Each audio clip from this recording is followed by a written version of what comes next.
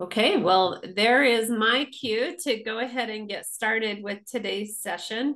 Welcome everybody to our IDRPP Time to Act Substance Abuse Echo. And if you've not taken a minute, put your name and contact information into the chat. We do record all these sessions, as you just noticed with that warning. And we store those on our Canvas page. We use the echo recordings for educational and quality improvement. So hopefully you're all okay with being recorded. If you've never been to an echo, welcome to your first echo. They are a great way to just build connections with everybody else who's on the call with us. And that's why we ask you if you're willing to turn on your camera, to put your name and contact information into chat. If you have any questions, please go ahead and put those in chat throughout it. We will have our hub members who all have an asterisk in front of their name, or right now we'll have an asterisk in front of their name since I reminded them. But they're a great way to, just be able to have those conversations with everybody. Case narratives or case discussions or whatever you want to call them, presenting a case that you want to celebrate, they are also a great way to get support on some of those difficult cases, or like it letting us know some of the things that have gone really well with some of the clients and families that we all work with. So if you would consider doing a case, you can reach out to Project Scope at usu.edu and we will get you set up with that. We do talk about some sensitive topics, some of the conversations that we have going on. So just remember to protect individual privacy, de-identify any information, and reach out to a hub member if you're unsure. Key components of an echo session are we always have a didactic speaker, and then we do a case presentation, and then you guys all share some amazing recommendations on the case. So it becomes a great way to just build that professional networking. We do store all of the recommendations on our Canvas page. So if you had ever wanted to go back and look at all the recommendations, because sometimes we don't have time to talk about those on the call, you can always go back and look at what other people are saying with that. Take a minute to rename your profile. Let us know where you're from so other people can know who to reach out to if you've shared something that is really interesting. I may want to know more information. I see Kelly Trump on my screen, and so if she had shared something, I know who and where to reach out to her to follow up on some of those questions. We always encourage you to pre-register in advance for the sessions so that you can get our weekly announcements. We will be dropping in a survey as well as the PowerPoint throughout today's session. So that's how we give out credit for attendance. We will, after you complete the survey in a month, we will send you the certificate of attending today's session. Canvas is again where we store those, all of our resources, any information. So if you do not have access to Canvas, please email us at projectscope@usu.edu and put Echo Canvas in the subject line, and we'll get you connected on that. Again, just another plug for those case studies. I know sometimes talking in front of people, even when we're on Zoom, can be nerve-wracking. They do not have to match the topic. So the case that we're presenting today is not about naloxone, but it is really about just a family who's struggling with some of these issues that go along with substance abuse. So please remember, any case that you want to share, celebrate, talk about, consider sending in a case study. We do have social media where we try to share information and resources that people send us about what's going on. on our different echoes that we have here at the Institute. So if you want to take a minute and scan those QR codes and follow us on social media, that would be fantastic. I am going to stop sharing and just welcome in our didactic presenter today, Tim. He is just a wealth of information, and I'm really excited to have him share with us today. Yeah, well, hey, thank you guys very much for inviting me to present today and talk about some of the things that we do and that I do, as well as some of the people I know that are on the line that they do also. So Ms. Bishop from the Department of Health and different groups from Department of Health, as well as some other docs and different people that are here, providers as well as students. So it's exciting to have you here, and hopefully we can provide some good information and welcome questions or things you might like to add as we go through this process. So as this is, we're going to talk a little about naloxone and some substance use prevention programming that we do. Like I said, I'm with part of what we call the HEART Initiative, which is an initiative began about 5 years ago that includes some of these people, and it's actually turned into an initiative now from a team. We had 5 people that started about 5 years ago, and that's changed now to include probably 20 people now from across our university in different groups to help us with what we call the HEART Initiative, to help reduce substance misuse across the state of Utah. You'll see some of the people we have here. Some of you are familiar with some of these guys. It's a great group of people that I have here with me. Some faculty locations where we first began. Now we're completely across the state with all different providers from Extension. So we're excited to see this continuing to grow. We talk about purposes of training. We're going to talk about substance use disorders, talk about harm reduction. We want you to understand, know a little bit about overdose, about some of the signs and symptoms that happen, how to respond. This is about 50 minutes of training, but we'll see how long it really goes, depending on what we want to look at. We're going to talk about some of the things that I'd like you to learn about. Overview of opioids and fentanyl, specifically talking about identifying substance use, signs of responding to an opioid overdose, legal considerations a little bit, just briefly, and touch a little bit on self-care and treatment resources. And hopefully have time for some questions along the way. Okay, I appreciate being, again, Time to Act Echo, substance abuse, life across the lifespan. It's a pretty exciting way to have a program start. So I'm glad to be here and do this. Talk a little bit, they mentioned this a little bit, Janelle did, about understanding this is a difficult subject to talk about sometimes. And some of the stuff we see, many of you are the providers and people that are doing some of this work will see things that are sometimes difficult for us, as well as the people we work with. So just being aware that some of the stuff we will talk about will be a little bit difficult. We do talk about being able to, call 911 is all we ask of you to do. All we ask of you to do is get some help for the people that we're working with. We do have 988 numbers. I put some of the findtreatment.gov information on here for people that may ask for that. Remember, you're important. Do what you can, and then ask for help if you can't do more, especially for yourself. Overview a little bit, just kind of get some numbers and things. We talk about the amount of opioids sold in the US is quadrupled. It's probably more than that now. This is an older slide that we have. We talk about all of the requests for pain meds increased significantly, but the amount of pains reported by Americans has not really changed that much. So if you think of the numbers, huge numbers out there when we talk about pain and what really does happen to people. And we talk about, there being enough pain pills for populations to have 1 pill per person in the US as we've gotten to this point now.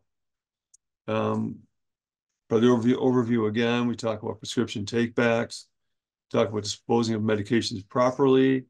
As soon as your treatment is done, there are drop boxes and things across the state of Utah. and across the nation in most cases. There's always a place to take things back if you need to. That's what we ask people to do. If you don't have a good way to dispose of it, here's some information here you can take, and you can go to Take Back Day and you get information about who's doing things on the 27th. That's a big day across the state of Utah, basically across the nation, right, to get some of these drugs off of the street. And having been involved in this for many years, we see a lot of strange things come back. And I've been involved with days where we've done this, and even a small community where we had someone drop off liters of liquid morphine that was being used by a family that obviously had someone who was in kind of a hospice treatment at home. And the person who dropped it off, we kind of looked at the person and they told us what it was for, what had happened with his family. And so we, so we're sorry that that occurred and you experienced that. But after the person left, I looked at the police officer that was with me from one of our coalitions, and he just shook his head and go, "I've never seen this before." And so we learned that things happen that we may not expect, and because of the take back days, we have to have law enforcement there. I was pretty happy to have him take that and put that away and lock it in his car until he could get back to his office to have that picked up and taken back to be disposed of, because you don't want to have 4 or 5 huge liters of liquid morphine hanging around a table as we're doing some collection. So again, I've learned new things. So take back is important. The DEA group is great. The National Guard is great that we work with here in Utah. So there's lots of people to get help from if you need it. Okay, some risk factors for overdose. I'm sure many of you know these, but what can happen to anyone. Some factors may make people more likely, though, to overdose. We talk about mental health disorders, with co-occurring substance use disorders, right? SUDs is what we talk a lot about. But taking other medications, antidepressants, Prozac, benzos, muscle relaxants, all of those can have greater impacts on someone who takes an opioid. We'll talk about opioids in a second, about what they really are. If you drink alcohol, obviously that can cause more problems for someone, especially if there's a history of alcoholism in that person or even in the family. Taking opioids after taking a break from them, it's a nice way to say after they maybe have been incarcerated or not taking them for a while for other reasons. Recent surgeries, high doses, prolonged durations, and being elderly, having user error. Being in EMS, we were involved in situations where we'd respond to emergencies, and basically it was just someone giving medication to their family member, not realizing that someone else had already given medication, and then being surprised with what had occurred and thinking maybe it was a cardiac event, and it really was not that event. So being aware of that became important for us. Why are we concerned? I just took a number that I had used in one of our presentations a number of years ago, just to show you kind of how that changed. And from August 21 to 22, there were approximately 107,735 reported overdoses and deaths in the US. That number obviously has increased to over 110,000 people, and somewhere between 70 and 80%, depending on how it's measured, are because of opioids, so a synthetic or natural occurring opioid. So a lot of people have died from that. We talk about being possibly from some cartels in Mexico. I'm sorry, 66% were the opioids that were synthetics, like fentanyls. So we talk about China, all that, where maybe traffic to our communities across the United States. And even in Utah, I mean, it's fascinating to talk with anybody. Is anybody from the DEA on the line? Hopefully it's okay for me to say this, but the DEA knows exactly where the drugs come from. They can monitor it and measure where it comes from. They know it's not a question as to what happens and how it gets here. It's a matter, what do we do now with Utah, especially with I-15 and different major highways where people are driving through, and every few days here or once a week or so, we have someone who gets stopped and they find, thousands of fentanyl pills or hundreds of pounds of something in their cars.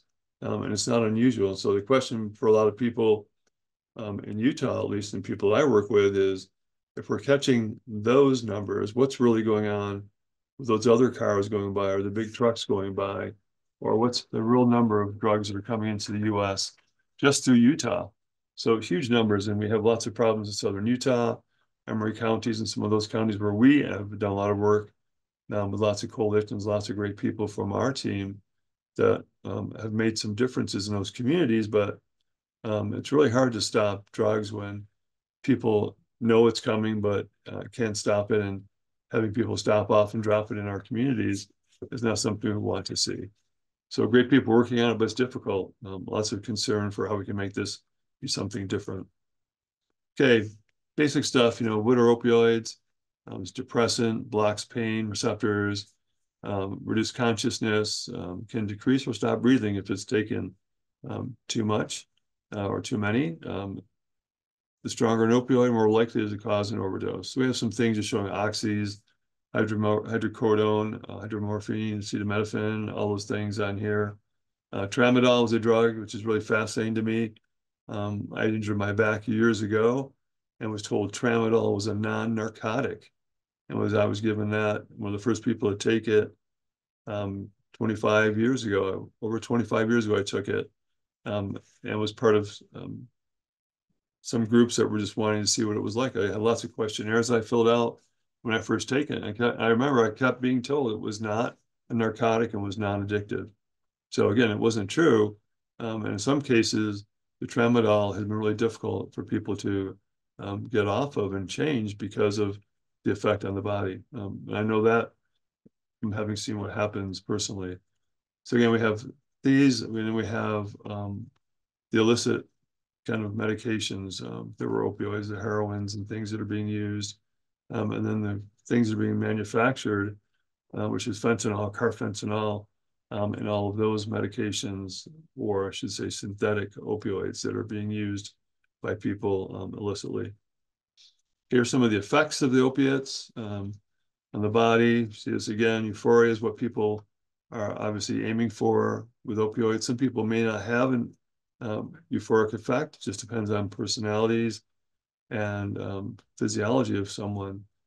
But the big thing we look at with overdoses and what we are concerned with is that decreasing or stop breathing with an overdose, intentional or unintentional.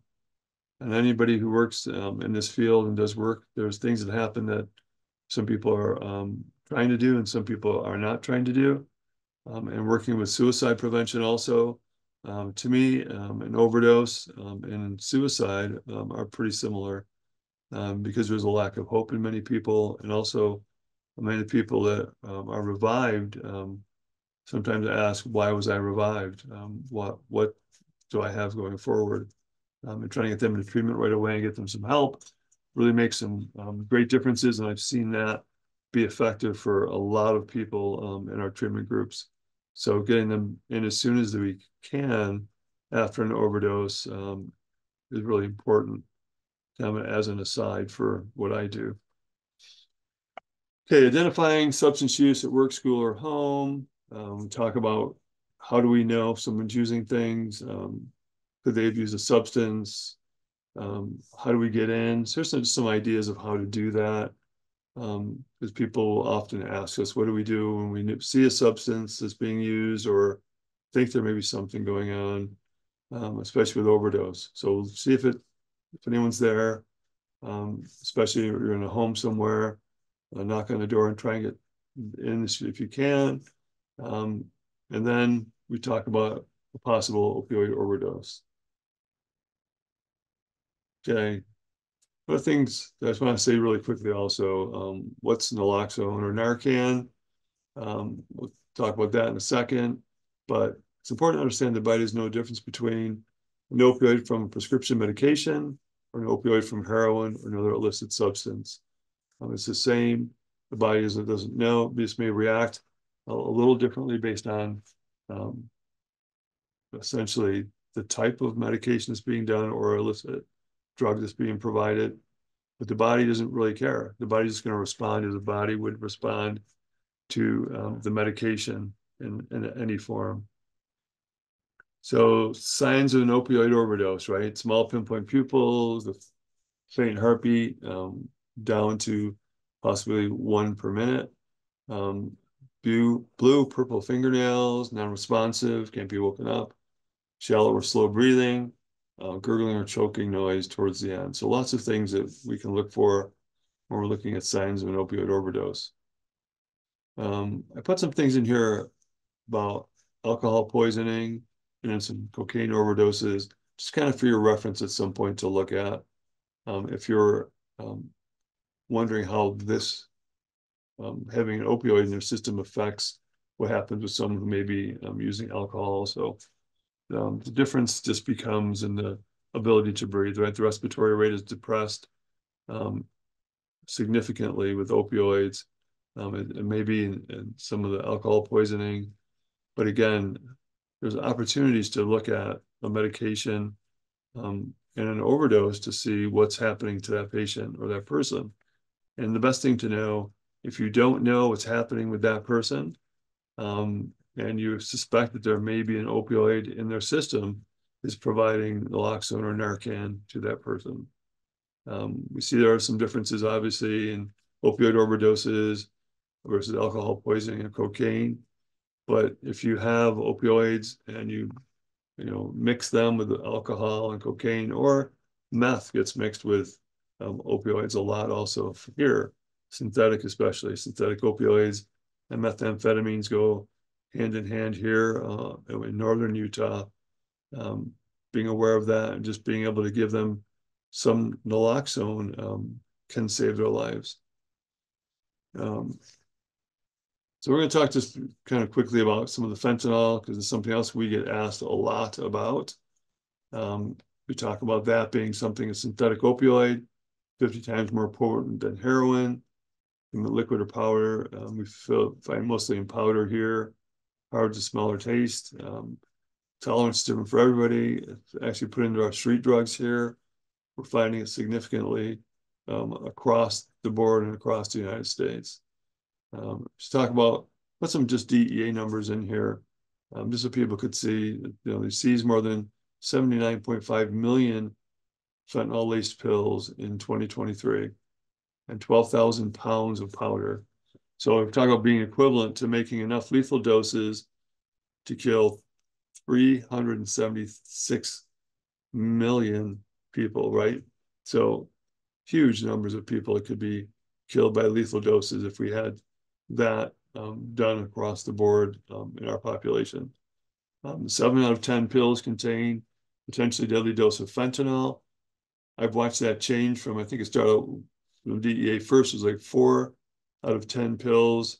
I think it was 3 years ago when I first began working here, 3 or 4 years ago. I think it was 4 pills out of 10 contained fentanyl. Now we're up to 7 out of 10 pills, and probably higher in some locations, especially, they have deadly dose of fentanyl.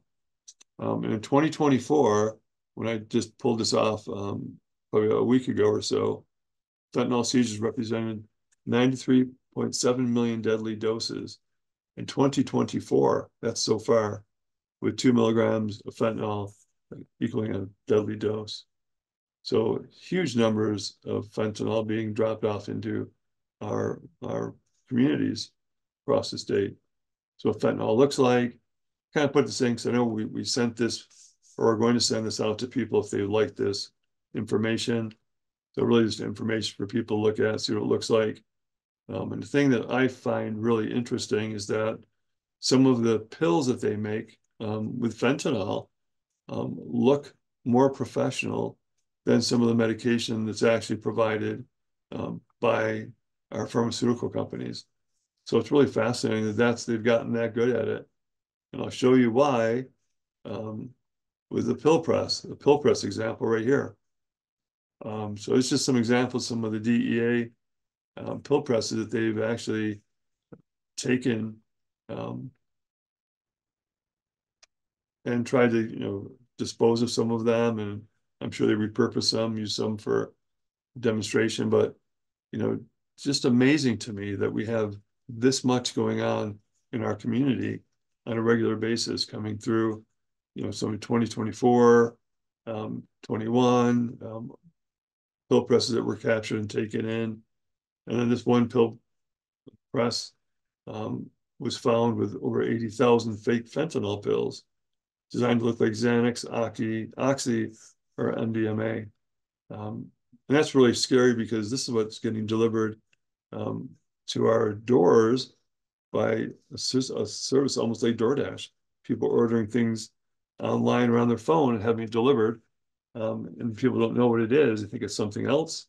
And they take it and they die of an overdose. So pretty scary things going on, and especially with some of our youth. Some numbers show that there's less people actually using drugs, especially illicit drugs, but more people are dying of them because we're finding them being more deadly for our population. Okay, so getting to naloxone and Narcan, finally after that, right? So all those exciting things going on. It's an overdose reversal medication.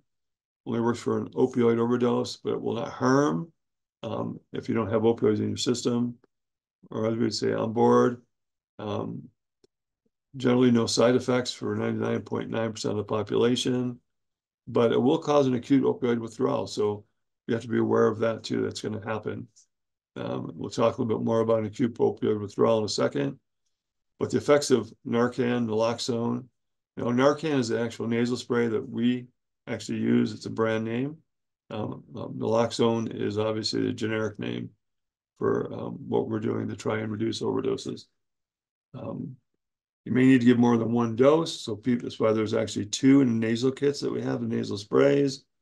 I've ever worked in a hospital where we gave naloxone IV and just we had a patient that was having some issues and we just kept giving them naloxone. We had difficulty reviving that patient. So we provided care to support that person and waited to see what we could do with some of the tox screens, see when they came back what we could do to help that person. Because we had given so much naloxone, we stopped and asked the doctors if we could continue to give it to that patient. So again, you see lots of things that go on like that now. People using multiple substances, so we don't know. So we talk about giving Narcan during an overdose, if that might be something we think it is. Now it's available over the counter, which is pretty amazing. It's about 40, we see it for about $45 to $49 here in northern Utah, but maybe have some different prices other places. But it's a great thing to have. We try to encourage people to have it on their body or somewhere on their backpacks or purses, whatever, all the time. If I could have my way, it'd be we'd learn CPR and do this right along with it, how to use naloxone or Narcan. So being available in pharmacies, being available through agencies like us or the health department or other agencies, it's a great way to get it if you need it, or directing people that may need it to that so they can get it actually for low or no cost through some of our government agencies, which is great. And our health department here, the Department of Health in Utah, has been actually really supportive of what we do for many years. They're a great group to work with. Some great opportunities to use this and give it to people that need it. I think that's been really important. We've saved a lot of lives with Narcan in Utah. You can go online and see some of the things from some of the groups that do that. And I think it's pretty amazing that we have that opportunity to save a life and keep that person alive so they can get treatment and become the productive member of society that we hope they will be. This is what we use. Ours is Narcan. It's what it looks like. Talking about how Narcan, naloxone works.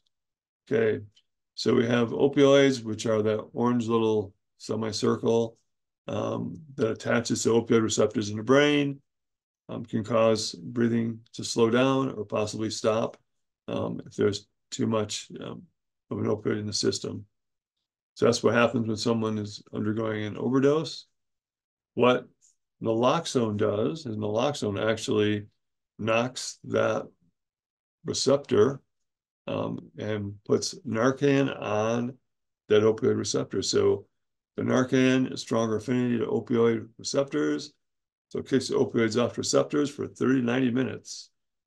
So it allows a person to begin to breathe again. So kind of cool, that's the way that works.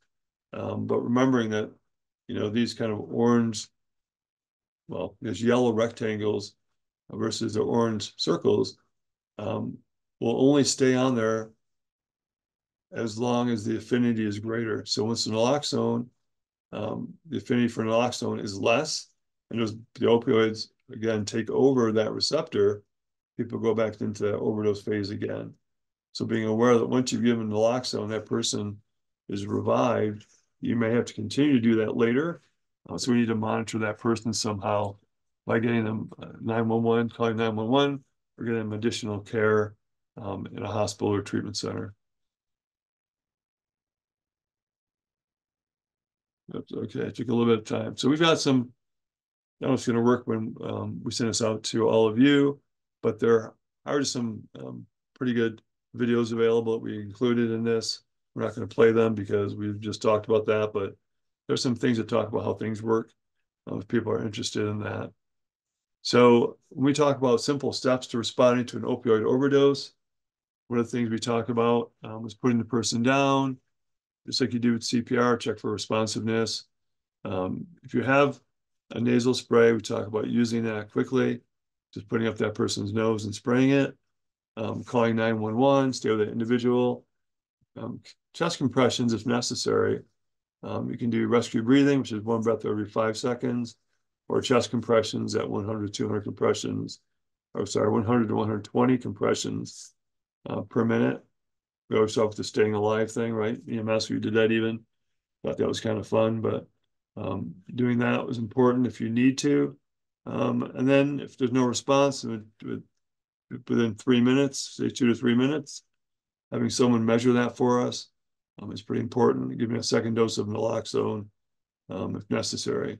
And if you have to leave, or if you just want to monitor that person for a bit, putting recovery positions important. What we tell people to do, put people on their side and continue to do sternal rubs. So rubbing on the sternum really hard with your knuckles, talking to them, rubbing their back. We don't want to give them anything to eat or inject anything into them or throw them in a shower or anything like that. This is what people used to do years ago. But we want them just to know somebody's there with them. So keep talking to that person and hopefully waking them up to someone they know. What we find, because people are going to acute opioid withdrawal, they can be really sick. They can have be very unhappy when they wake up. So what we want you to do is to have someone around them that they know. It's a family member, loved one, whatever, talking to them as you're trying to get them to be revived or woken up. That way it alleviates a lot of other issues with someone maybe wondering what's happening. I know that, with some of the patients we work with, someone wakes up and sees a bunch of people look like police officers or an EMS with, all of our clothing on, with all of our junk with us. And people don't like that sometimes. And so we have to be aware that we have to make sure people are more comfortable with what's happening. So having family members, loved ones, or someone they know around them, if possible, can be helpful. And trying to keep that person from leaving or walking out the door or saying, hey, I'm done, I'm okay. But you want that person to be around so we can check and make sure that they aren't having another adverse effect or go back into opioid overdose. Okay, will I get in trouble if I call for help? The Good Samaritan laws, we talk about some of these. The Good Samaritan law protects people who call 911. There's immunity from arrest for drug possession. But what I get asked a lot of times is, hey, Tim, it was great. We saved a life or whatever, but the police officers talked to me and found out that I had an outstanding warrant or something else. And it's like, well, you did your job. Thanks for saving that life. But, you're going to be arrested if you have something outstanding. And they understood that. They're pretty good about that. But some of the questions that I get asked by, hey, Tim, it doesn't really work that way. I was arrested. And we found out by talking to them a little bit further that that's not really what happened. I've also had situations where we've had police officers who've actually come into the scene of someone who's been revived, along with the EMS, whoever it might be. And that person is just thanked by the police officers and by the agencies responding, and that person just walks away. So again, every community is going to be different. A lot of police officers may be different, as well as their protocols, but saving a life is pretty important. And so people that I work with in treatment, once they've saved a life, we actually talk about saving 2 lives. Talk about saving the person that was revived, and oftentimes the person who revives them, who oftentimes thinks that they are not worthy, sometimes of even life. And by doing something like this, where they carry naloxone and are able to help someone, it can actually turn a lot of lives around. And I've seen that myself. That's something I'm very grateful for when we have naloxone or do this kind of training. Okay, the other treatments that we do for opioid use disorder, what are we going to do with that kind of thing? There's medications, Suboxone, methadone, other things. Also, I took some of them off, but there's other medications that can be used when people are in treatment. Talk about using medications along with counseling and therapy. So cognitive behavioral therapy and other kind of therapy also can be helpful. We talk about making sure we use trauma-informed care, those core principles of safety, trust, and transparency, peer support, collaboration, empowerment, humility, and responsiveness are very important to all of us. And all the government agencies we work with follow those things or try to the best they can. So being able to find treatment, findtreatment.gov is a great way to get information about what's close to us. It'll give you right down to the street where they are. So it's a great thing as a map even. 211 to get services just for people with mental health issues. You know, substance use disorder falls under a mental health diagnosis. That's been very helpful for a lot of people to get support that they need. And then USARA, there's a lot of really good support services for people recovering from substance use and misuse. Okay, so to me, this is a great way to know there's treatment available for people to get help. And that's something that we can find by just looking online or asking our providers, our medical providers, what's available. We'll talk just for a second about some of the harm reduction stuff that we do also. We talk about saving lives with naloxone and Narcan. It's very important. Being able to have that capacity is something that's pretty amazing for a lot of people. Even for myself, be able to save lives as an EMS provider, and then even as a person who's just, walking the street is pretty amazing. So being aware that you can do that is important. So requesting naloxone or Narcan would be great. There's also other groups that provide that. Utah Naloxone is a great group. I used to have it on my other slides, but I don't think I have it on this one. But Utah Naloxone is a great person to talk to, or a great group to talk with if you'd like to, as well as go online for just Utah Naloxone to have injectable naloxone sent to you if it's something you'd like. We talk about harm reduction. Harm reduction really means that we appreciate the people who are misusing a drug. We don't talk negative to them. We try and improve their lives in some way. So we see some examples of harm reduction: wearing sunscreen, seatbelts, speed limits, birth control, cigarette filters. All those are important also. But for us, the injectables are important too. So having some of those available is important, as well as nasal spray. We got some stuff never used alone. There's actually never used alone as a number. It's got a phone number also on this that you can call. If you click on that, you get a phone number, and people can call. If they're going to use a drug by themselves, they actually have somebody who will stay on the line with them while they're using that drug to make sure that they're responsive and not going to die of an overdose from that drug. That's pretty amazing that they do that.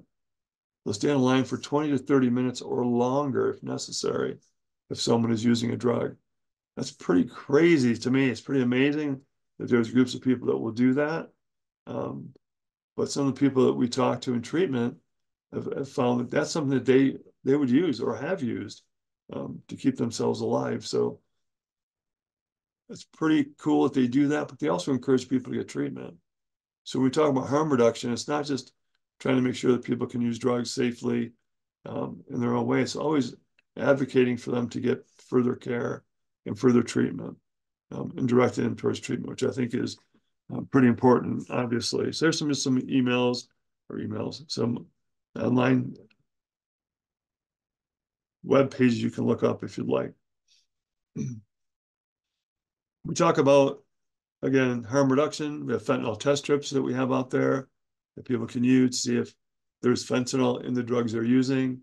There's actually a whole kind of series of things they do to prepare the drug they want to test, and then dip it in, see if it has any of these properties, if it's negative, positive, or invalid. And that's really kind of amazing that we can do that with our communities. We've actually done it for our communities in northern Utah to provide them that opportunity to get this tested and make sure we don't have people dying of overdoses. So pretty amazing that we can do that. Yeah, it's kind of what, because we've talked about saving lives with naloxone and Narcan, talking about the practical things, the things that we see here, even in what I do, right? So what I see, these are all things that I've seen with what I do, or have people asking me about a drug that they may have, or someone is requesting drugs from a drug dealer. What we're finding is carfentanil is increasing again in our area, somewhere around 10,000 times more potent than morphine, and even more potent than fentanyl.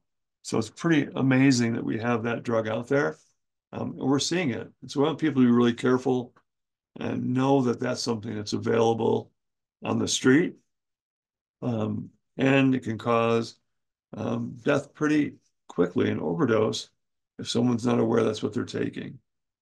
So we're seeing that.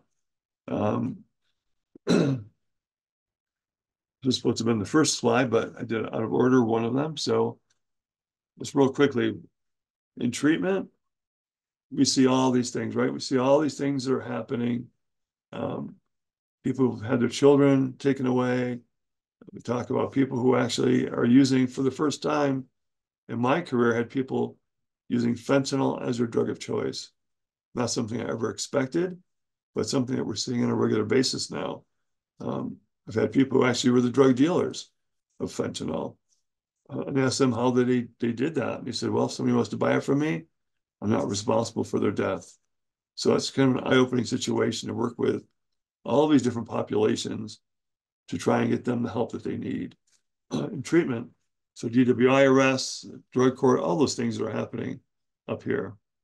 The jails that we work with, multiple health issues, related to incarceration, drug use for integration into society. I work with the homeless population up here in Logan. And so many things happen with that population. It's really difficult for them to sometimes get back into society. They don't feel like they're valued. They don't feel like they're wanted in many ways. So their drug use actually increases at times as their homelessness becomes more acute. We talk about people staying at a warming center that I worked with in the VA, talking about people in the canyons living there with many mental health and substance use disorders across all those populations. First responders, law enforcement, EMS, fire, suffering from acute substance use disorders and mental health issues. Treatment difficult because of the stigma and culture of agencies. And the military, active duty members with significant PTSD, substance use disorders, and mental health concerns. These are just the groups that I work with, right? This is the people that I've actually worked with in the last, let's say, 6 months. These are just an example of people that I work with when I talk about substance use. So we know we see some things that are pretty concerning, and why we find that naloxone and Narcan is important, as well as having good treatment facilities and working with our departments across the way. Excuse me. All right, so xylazine, we see some of that too. People had that up here for the first time in a while. That came back. It's increased significantly. Just more information that talks a little bit about that. Something that we've had people talk to us about here in northern Utah. Contaminated street drugs, again, it's just examples of kind of the authentic and fake oxys, Adderalls that we know are there.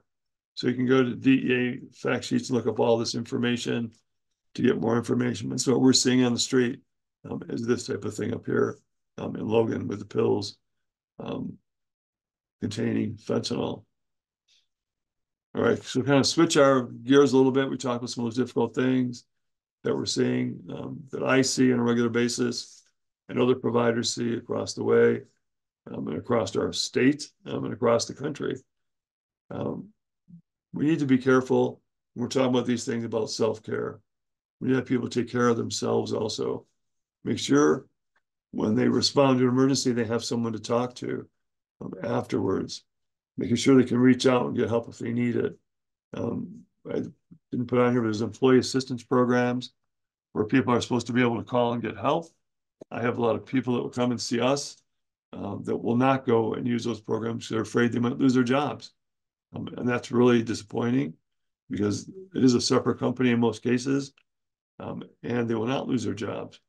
But I've had people come to me in the military afraid they're going to lose their military positions if they admit to having substance use disorders or mental health concerns. So we know these things can happen. So we want everyone to take care of themselves. They're also providing care as well as the people they're working with and have some information for them to look at. Okay, real quickly, recognize the symptoms of stress in yourself and others.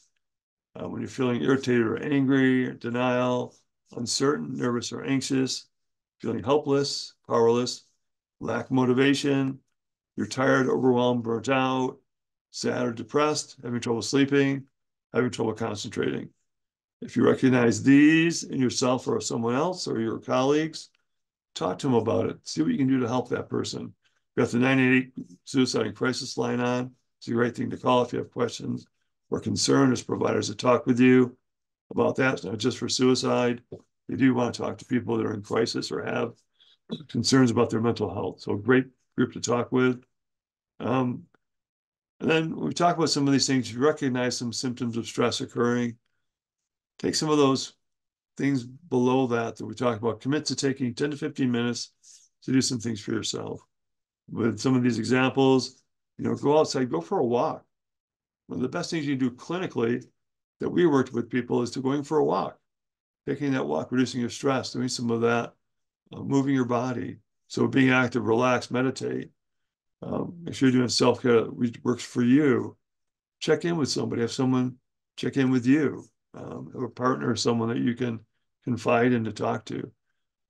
Work on your faith, do something important to you. Connect to that. Practice gratitude, thankfulness. Laugh, a great way to reduce your stress. Be social, right? Go with other people.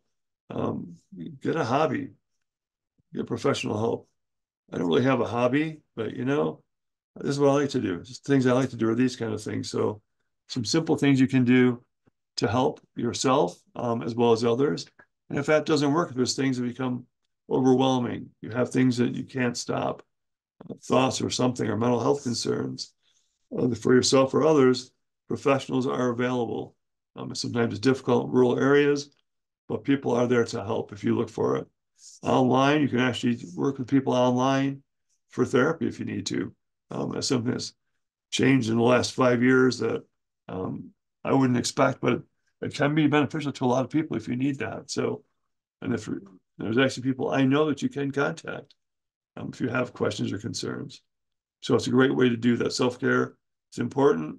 Remember, you are important. Okay. Talk about, again, calling 911 is enough. It's all you need to do. Got some of the lines here again for United Way, providers, all of that's here for people that might need that. Other information, I put some of these things on here just so people could see from the National Safety Council, 1.7 million non-fatal poisonings occurred in the US in 2021. Think about that, 1.7 million non-fatal poisonings. At the same time, we're talking about over 100,000 people died. So again, significant amount of people having problems with opioids. So being aware of that, I think, becomes important for all of us. All right, news from the DEA. Again, fentanyl, if it's purchased outside a licensed pharmacy, are illegal, deadly, and dangerous. And then common emoji code, which is kind of amazing. Emojis used to order drugs for delivery to homes, dorms, workplaces, and more.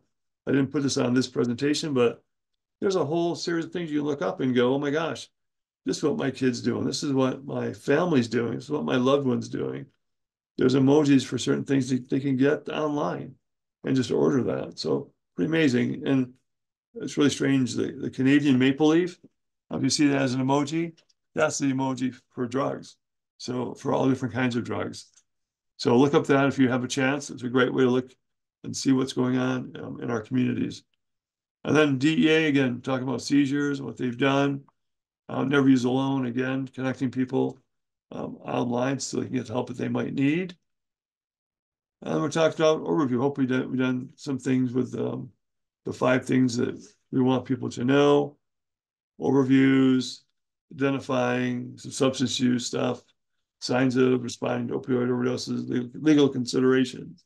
Just real briefly, some things on that, and then self-care. All right, we're up to questions.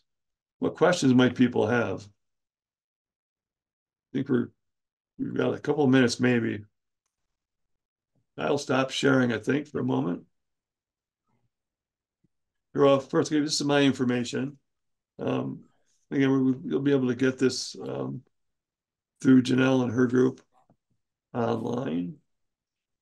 Well, let me stop sharing for a moment and see if there is any questions. I kind of quickly, brief overview I gave you on some of the substance use disorders and naloxone Narcan use. Yeah. Tim, I was wondering, this is Janelle. I was just wondering if you could speak to, I know one time you were saying that you go in and train young children how to use naloxone. Can you tell us a little bit more about that and what you're finding there? Because that was shocking to me. Yes, we were asked to go and work with groups in San Juan County, and we brought in, we're bringing, I worked with Indian Health Services, and we brought in people from kind of the Four Corners area and across the state. And people came in, and we had youth, and we didn't know whether we should be talking about naloxone or Narcan with those groups. It was actually preschool to 5th grade, 5th or 6th grade, I mean, what we worked with. And so those groups came in, and we had young children that we were talking with about, we had pictures of pills on a big board and what was real, what wasn't real, and asking the students what they thought of them. And, we had some really young students. We thought, well, they're not going to really talk much about it. But we had young students, so 4 years old, talking about how their mom puts her drugs away when the boyfriend comes or when company comes to their house. And we were like, putting drugs away. She said, yeah, whatever. She goes, yeah, my mom puts, her special stuff away. And we were like, okay, that's interesting. And we didn't want to go too far with that, obviously, just in a big group of students. But we said, okay, the teacher was going to talk a little further about some of those things. But that same day, we had 5th graders that were telling us how to use naloxone and Narcan before we trained them. They already knew. They'd worked at they'd seen the fire department come in multiple times to their home. They talked about how people's stomachs were pumped. They knew how it already worked. They were talking about a group. We had 600 students that came through that day. And most of them, like I said, from preschool, so 4 years old to 5th, 6th grade, had seen someone either overdose, someone be responded to by someone in fire, EMS, or law enforcement. And it was just normal. It wasn't anything that surprised them. And so from that point, we looked at, okay, this is not something that we're going to stop doing. And we've worked with people, and if I do this in a community setting, I will have parents bring their whole families, will come in to be trained, especially someone who's gone through treatment or has had a loved one go through treatment. They'll bring their children in, and we'll train young children to do this. And we don't want to go too young, but I'd say probably the youngest we've had was, I think, 1st or 2nd grade that we've actually trained to use naloxone because their parents asked us to, because they had misused drugs for many years. Even though they were in treatment now and we're out, we're doing really well, they still worried about that occurring. And families and friends, do have that happen on a regular basis. So it's tough sometimes to work with that, but it's not unusual for me to have very young children say, yeah, I'm used to that. I've seen that. It's not unusual. So good comment. That's kind of something we don't want to see, but I would rather have them learn the right way and know where something like that is. Because what we find in most cases is we have young children know where their drugs are, right? They know where their parents' drugs are. It's just in their cabinet. They know where to know how to get them. That's where was it this huge number of children get illegal medications from their parents. That's where they come from. It's not even a surprise. And I'll tell you really quick, one of the things I also knew happened here in northern Utah at a school. I won't name the school, but the school, people walked in, the children would walk in. So there were high school age students. They would walk in every morning, a group of friends. They had a little bowl that every morning they walked in and they put a pill in it. Okay, no one knew what the pill was, a prescription medication. They would put a pill in it, they would shake it up, then they would all take one. And that's what they did for many mornings. And I was like, that doesn't really happen. Somebody's kind of making that up. That's not really something that goes on. And I had a colleague that goes, no, my brother went to that school. That's exactly what happened. It's not made up. It's not something someone heard. Their brother had actually seen that happen. So can you imagine that? High school age kids doing things, obviously adolescents, difficult anyway, but I was just really surprised. You know, that's in Utah happening. It's kind of a rural school. It was a normal thing to happen. It wasn't a surprise to anyone. And so to me, like I said, I've learned that I don't discount anything with children. I'll talk to children anytime or anyone that actually expresses an interest in learning more about what we do because I see so many things that occur. And I'm sure some of my other colleagues that are even on this line have seen that also, where we know things that are going to happen. Sometimes we can't stop them, but we can hopefully have an impact on those that are looking for help. And I've had people tell me, why are we keeping this person alive? 4 or 5 responses, right? We respond to them 4 or 5 times. We revive them 3 or 4 times. They're just going to die. Why are we doing that? Well, I had people tell me if they're not alive, we can't get them in treatment. And that's what I really kind of took from a lot of people we worked with. A lot of times it's the people that actually misuse drugs that said, don't give up on us, right? Don't give up on us because you never know when that last time, at one time might work for somebody.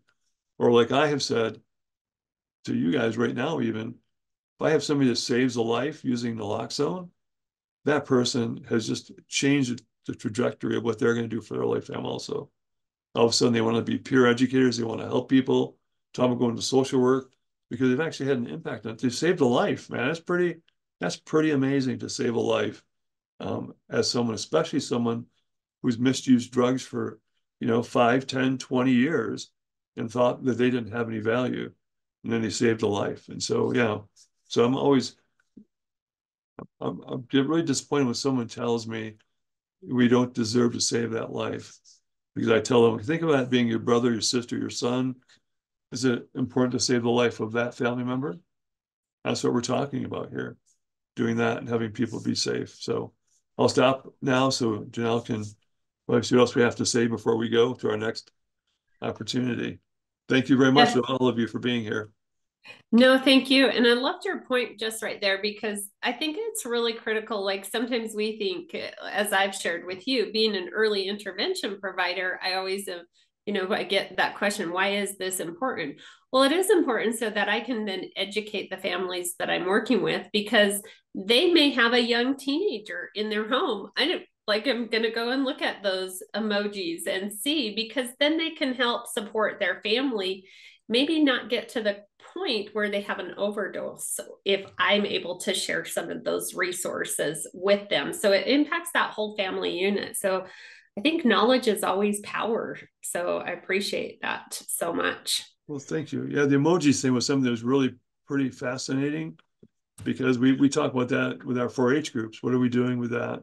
And we see it happening more and more. So, yeah, be aware, everyone. Look up that information. Anybody else have any other questions before I shift focus?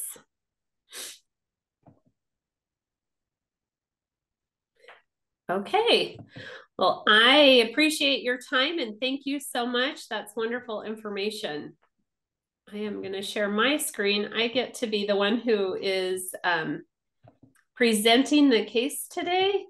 And I'm thrilled to hear what you guys are going to give me as resources for it. If I can share my screen. Okay, so a little bit of background on this case is this is a 4-year-old male. He does live with foster parents and a foster brother who is a year older. He has a lot of enthusiasm and really a big personality. He has been placed with this foster family. When an adoptive family, they're working to do adoption since he was 2, and he's had one other foster placement. His mother and father both have a history of drug use, incarceration, and homelessness. There's very little information that is known to the foster family about this patient, so we're not sure if he had exposure ahead of time or in utero. At 3, he had been receiving early intervention services, and then he also went to Part B early intervention, the special ed preschool. He attended the same child care program since he was placed in this home. COVID did impact that full-time child care. He receives occupational therapy and developmental interventions. The parents and the patient and his foster parent attend the parent-child interaction therapy on a regular basis. So some of the main concerns that are going on with this little kiddo is the speech and language. So he is below where he is supposed to be for his age on communication. He does have a lot of sensory seeking behaviors. He's very impulsive. He moves around a lot, which then leads to a lot of that safety and compliance. Routines are really important for him, but bedtime routine is extremely difficult. It takes a long time to get him to calm down in order to go to bed, regardless of what the strategies or the bedtime routines or hygiene that families use with it. So family has those concerns around defiance.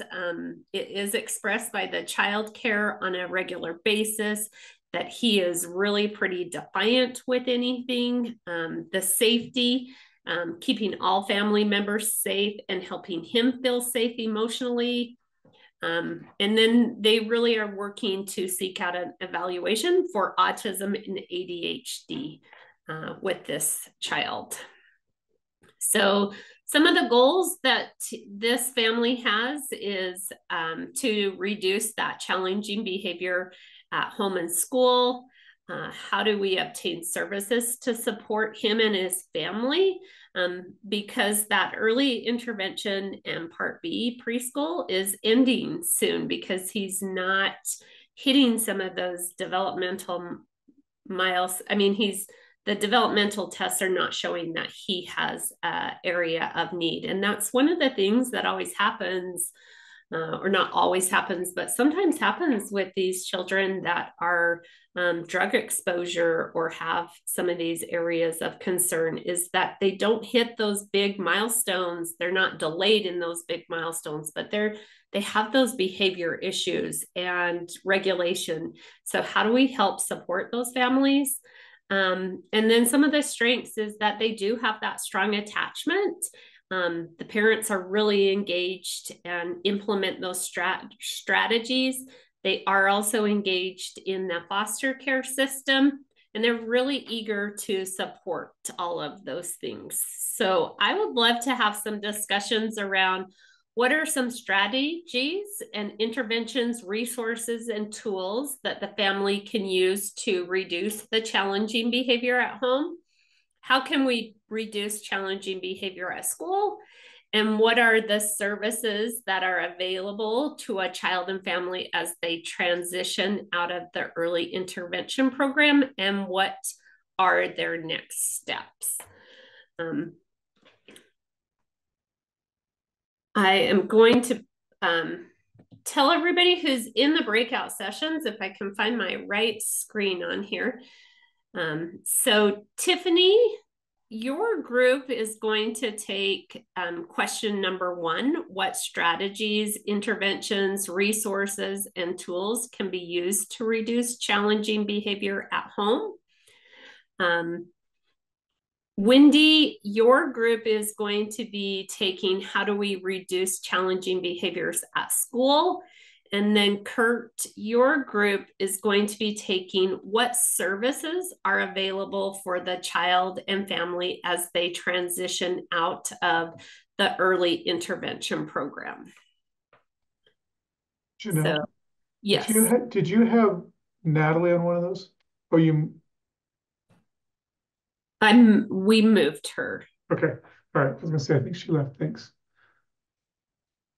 So it was Tiffany and you, and then Wendy. So Shana, you can go ahead and put us in breakout groups.